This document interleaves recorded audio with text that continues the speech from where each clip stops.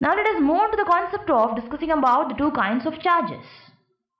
The first and foremost example which we will be dealing about this one is negative charge and the positive charge. Let us discuss about the negative charge and the positive charge, an example of a glass rod and ebonite rod.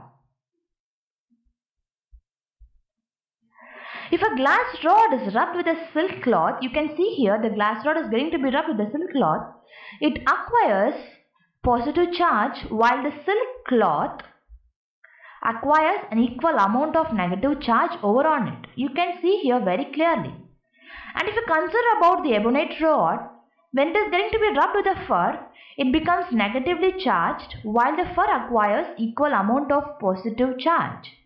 So this was a kind of vice versa concept. So these are considered to be the two kinds of charges, that is the negative and positive charge, with an example depiction of glass rod and ebonite rod.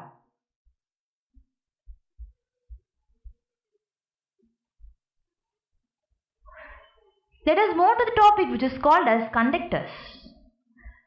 In a simple definition, we can simply say that the bodies which allow the charges to pass through are said to be called as conductors. The examples for conductors will be metals, human body, earth and so on.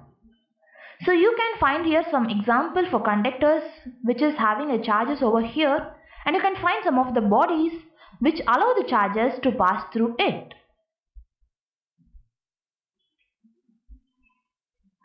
Now let's talk about insulators.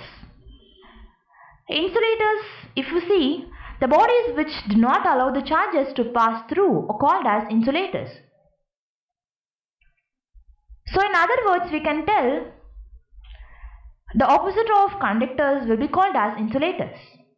Some examples for insulators are glass, mica, ebonite and plastic.